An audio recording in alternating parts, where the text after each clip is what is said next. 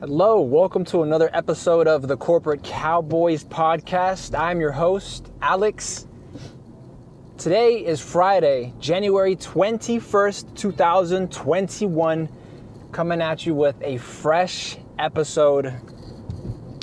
And you know what? I just want to put it out there because lately it feels like, it's been the plan. The plan has been with every episode and every season that the podcast continues to continue escalating it in content, the quality, the value that it puts out. Why? Because if you don't have valuable content, if you don't have content that's worth listening to and that's worthwhile of somebody's time, whether or not they're listening to it at 1 time the speed, 1.5 times the speed. Who knows how folks keep up with double speed, but hey, more power to you. If it isn't worth the listen, then folks just ain't gonna listen. You won't have an audience. And the goal is to be able to captivate an audience, tell them a story and relate to them what life in corporate is like. Because we're all living through it. Every single one of us are living through it. Some of us are just able to recognize it for what it is. Some of us, like myself, have been able to piece apart what is reality, what is actual, and what is manufactured, what is actual and what is artificial reality. Because, hey, we're all born into this corporate world, and some of us grow up to be corporate cowboys. Some of us become corporate cowboys. It might be by calling, it might be by title, it might be official or unofficial. Shit, if you're an associate of mine, you might well be a corporate cowboy. That's the only reason why anyone would choose to associate with another, is if they've got some virtue of being a corporate cowboy, understanding their position in life, their level in life, and the role that they take up in life, the role that they fill in relation to other people's lives. That's why I got associates. Things that I can't do, something that I have to outsource, and I know someone else does better. Who do you think I'm going to push it to? Who do you think I'm going to provide work for? Who do you think I'm going to help eat? If I'm eating, my associates are eating. You know, my team pieces up every project. Corporate cowboys gotta eat. Gotta be handy with the steel and earn your keep, if you know what I mean. But this episode isn't about just that. This episode isn't about adults. It's got adult themes and a lot of it will be graphic. But this episode in particular goes out to the parents. Goes out to the prospective parents, goes out to those individuals in corporate who might have a baby project that they might, call the brainchild. Some kind of pet project that they're developing.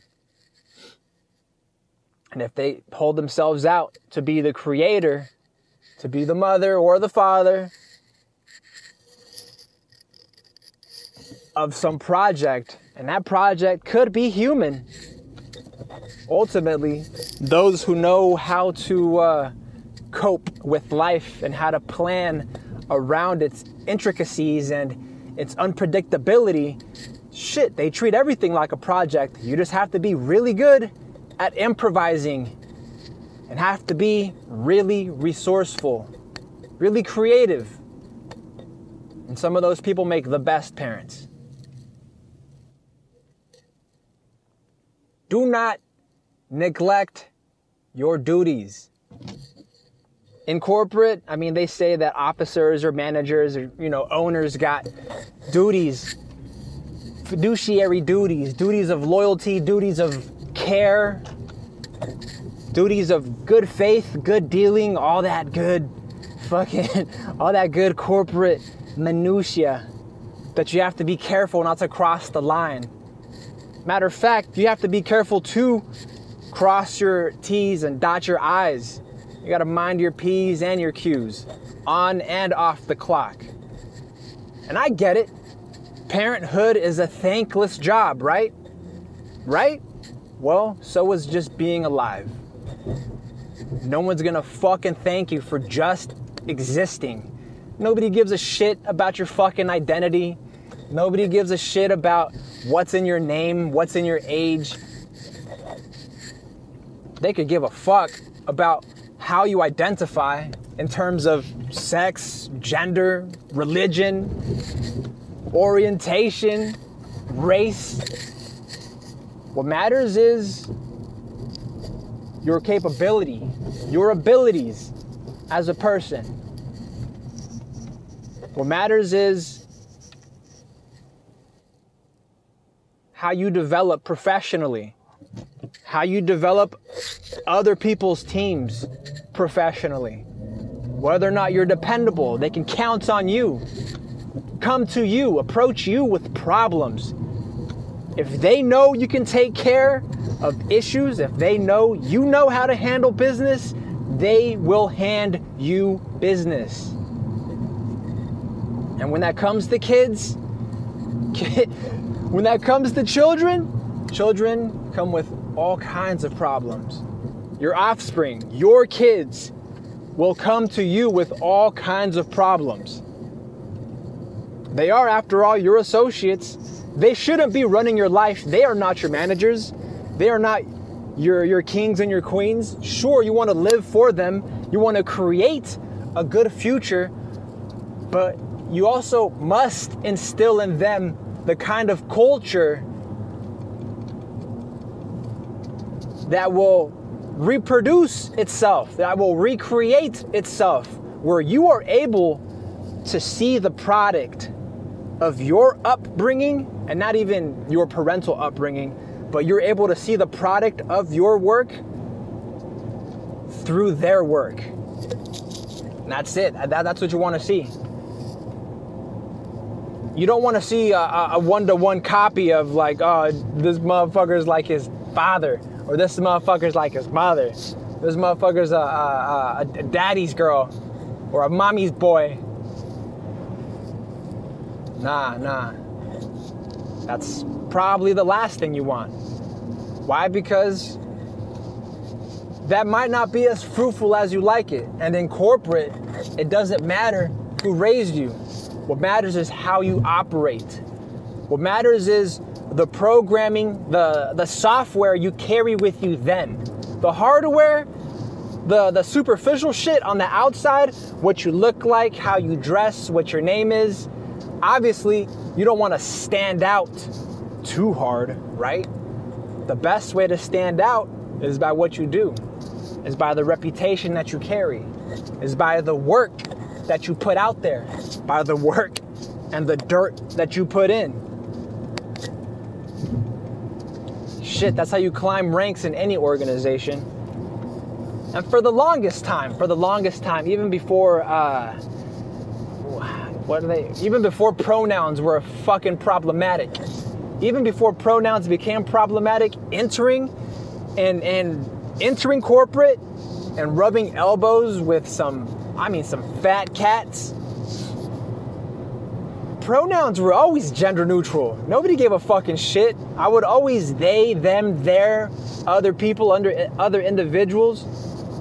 Now, I'm not saying that's how you have to bring up your kids, but it's a modicum of respect that is not imparted on the general population. I mean, sometimes I think that the general population is kept in the shadows, like they're pushed into ignorance, into generational stupidity. Sometimes I think that, and that really aligns with the theory of social development, of societal development, and how countries are developed, how they're colonized and built, essentially. Like who's doing the social construction of a society. But that's that's a tangent. That's tangential.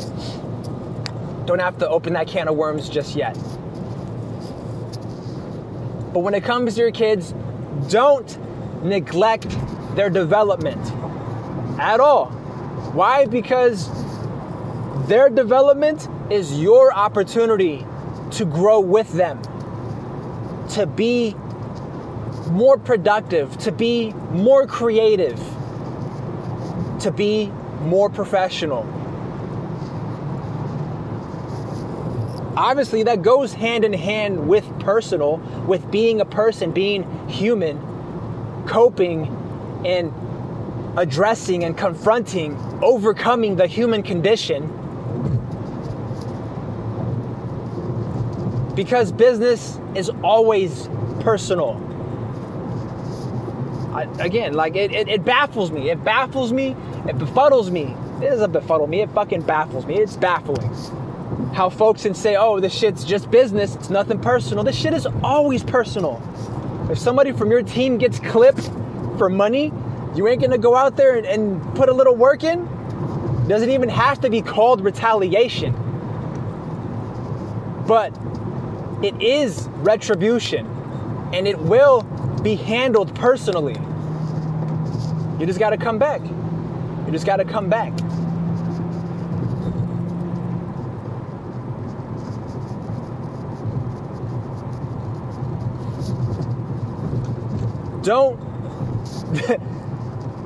Don't lose your kids to corporate. How about that? How about that? If you let your kids, if you leave your family for whatever reason, doesn't matter if you're a mother, you're a father, right? And you're absent, you're a fucking deadbeat, or you abandon them thinking that they're better off in somebody else's hands, fam, you have too much trust in humanity. Especially when I'm gonna say half, because if we're working with averages, the average is gonna be about half. The median is gonna be about half, depending on what it is you're measuring. The median and the average aren't gonna be too far from one another. So as far as intelligence goes, as far as consciousness goes, if we're talking about the average, fam, you're flipping a coin. You're rolling the dice on somebody raising your kids to be prey to corporate. And that is if you believe corporate is just some inanimate entity, which they aren't. Corporate is moving, baby. Corporate is predatory by nature. And not in the sense that it's victimizing, but corporate is active. Corporate is assertive. So if you bounce out of your kid's life, you're going to have my associates in your kid's life.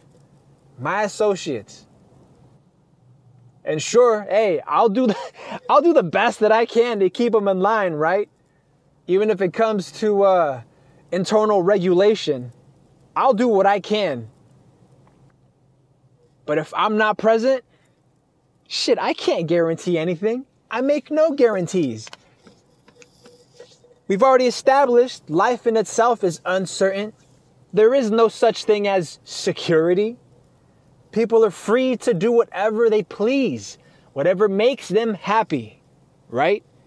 Now, if that happiness happens to infringe on somebody else's liberty, on somebody else's right to develop themselves, on somebody else's right to grow themselves in a sustainable manner, right? If they're stepping on your kid's toes, on your kid's right to life, let's call it, then I'll regulate if I have to. Why? Because regulation feels good, right? Regulation feels good. If I gotta remove evil, I get a sense of satisfaction from that. I mean, that's how I find pleasure in life. That's what makes me happy. So be happy. Be happy. You could call one of the good guys. I'm one of the good guys for now. That may not always last. They may not last forever. And I've explained this to my associates. There may come a point where I'm old enough to be senile and just asking to get put out of my misery, right? Like I'm crying for help. desperately crying for help and just not expressing it, not verbalizing it, not vocalizing it. And there may come a time where I have to be put out of my misery. I may have to be retired early. But not now. Not as long as I can defend myself in a logical, tactful, and sound manner. I gotta be calm, cool, collected. But if I'm not setting the example for those that come after me, for those that might fill my shoes, i.e., my children, my pet projects, if I can't be the brainchild for a legacy that comes after me, whether or not they got my name, whether or not they got my blood, whether or not we share the same upbringing, the same background. Because, hey, if there's one constant in life, it's change. If there's one constant in life, it's diversity. Everybody is different. And in that way, you could say we're the same. But if I'm not there setting a good example, who, if not me? Who? You never leave the game. You never leave the game. The work is never over. The work is always just begun. The motto is one down, always one more to go. And this game is entry level forever. Don't fucking forget it. So if you abandon your kids, you might as well quit while you're ahead. While you think you're ahead. Because you already failed. That's something you have to live with. That's something you will have to make amends with. And if you can't, there's a piece of you out of there. There's a piece of you out of there that's crying for help. There's a piece of you out there that needs help. And it'll come back to you. Oh, it'll come back to you.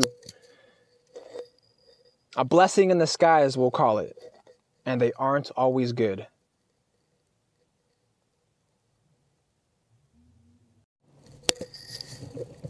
So share this. Share this with your friends. Share this with your family.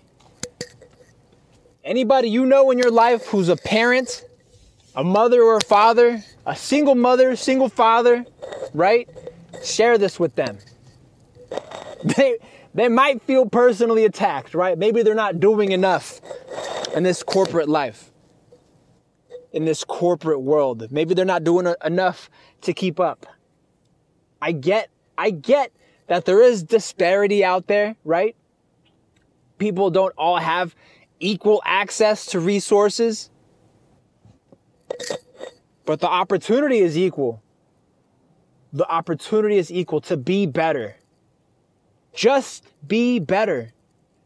You don't have to be better than anybody else. Just be better every day.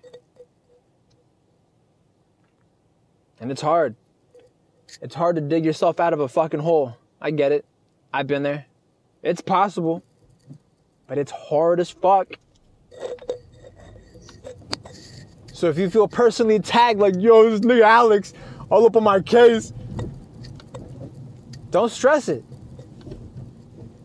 Then don't worry about what I'm saying. If you feel some type of way about it, ignore it, right? Ignore it. Continue with what you're doing. Continue with what you're doing, bro. Ultimately, this message ain't for you, right? If you ain't gonna take it up, this message ain't for you. Like I said, I got people out there. Shit, I'm out here and I represent corporate. I'm a corporate fucking cowboy. So, if you raise spoiled little brats, right? They're gonna get taken advantage of. Because that's what corporate does. That's who corporate targets. That's who we market to. That's who we piece apart from the population. That's who we segment. That's the demographic we're after, baby. We're sharks up in this bitch. And life is a kiddie pool. And it's your kids, man. It's your kids that we're after. And it ain't on some other weirdo, nefarious shit, having them all like the color pink, right? Because the color pink could fucking run out. It ain't all to get them to like the rainbow or to want to wear cutoff sleeves and fishnets and shit. Nah. I mean, there's a market for everything, and corporate runs the fucking world, so we are in everything. At the end of the day, what we want is your kid's soul. Sometimes for better, sometimes for worse.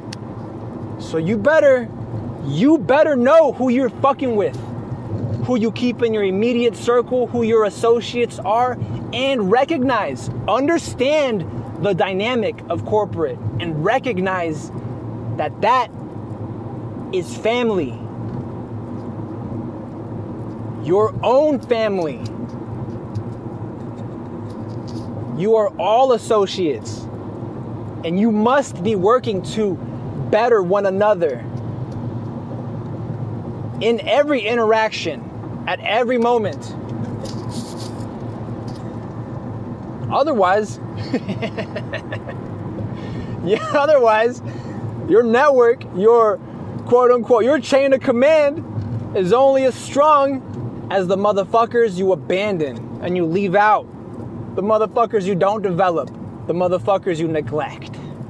And that's where we come in, baby. That's our way in. That's our way into your fucking empire. Everybody wants to act like a fucking king or a queen. Not all royalty did righteous things to hold on to their empire, fam. That's what you have to understand. That's what you have to understand. And I've been saying it almost every single episode. Good people do bad things all the time. Bad people will do worse. I mean, and I've seen bad people do some good things, right? And I've seen good people do some good things. A lot of it is expected, and a lot of it is not. That's life. The unpredictable part, that's life. That's where we are in. That's where you are at. That's where you should be working. That's some corporate cowboy shit. Man, if you haven't visited the Instagram page, motherfucker, we're shadow banned. We don't give a fuck. Give us a like, give us a follow, share it. I mean, it's gonna be posted and up. There's like, I don't know how many posts, right? And every little picture has like a motivational quote. The caption has something worthwhile in it too. If you haven't visited it by now, you're late to the party, fam. The war has already been going on. This shit is cold now, right? But it won't be too long until it goes hot, until it becomes legal, until it becomes official, until corporate, quote unquote, capital C, corporate, becomes a household name. And corporate cowboys become the heroes and the villains. We don't want to be celebrities. We just want to be known. We just want to have that reputation on some corporate cowboy shit, you know?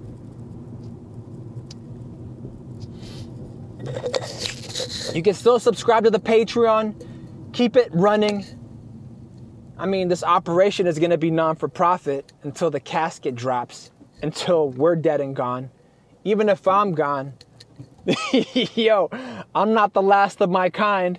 If anything, I'm the first of my kind. I'm the first, and expect many, many more. And it ain't to get ahead and to say I'm better, I'm the best. Nah. I will gladly be the first. I'll be the face of it now because I volunteered, was low-key voluntold, but gladly do it. Why? Because it's something I have to do it.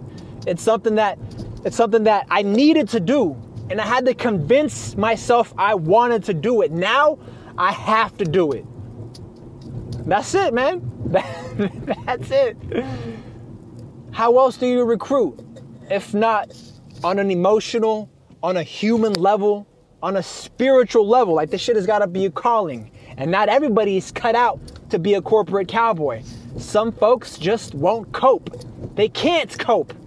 When you pull the wool from over their eyes, when you let them see and reveal to them what corporate really looks like and how it operates in day-to-day life, motherfuckers break down, yo. Motherfuckers call into work. Motherfuckers quit on the spot. Motherfuckers will leave you hanging. Motherfuckers will dime you out. They'll point their fucking fingers at you and say, that's the bad guy. on some fucking Scarface shit, bro. They'll point their fucking fingers at you just so they don't feel any of the heat. Because it got a little hot for them. That's it. Because it got a little hot for them. They got a little uncomfortable. Sweat started to bead up on their face. Or sweat started to bead up and trickle down their back. Just a little bit. Just a little bit. And they'll roll you under the bus themselves.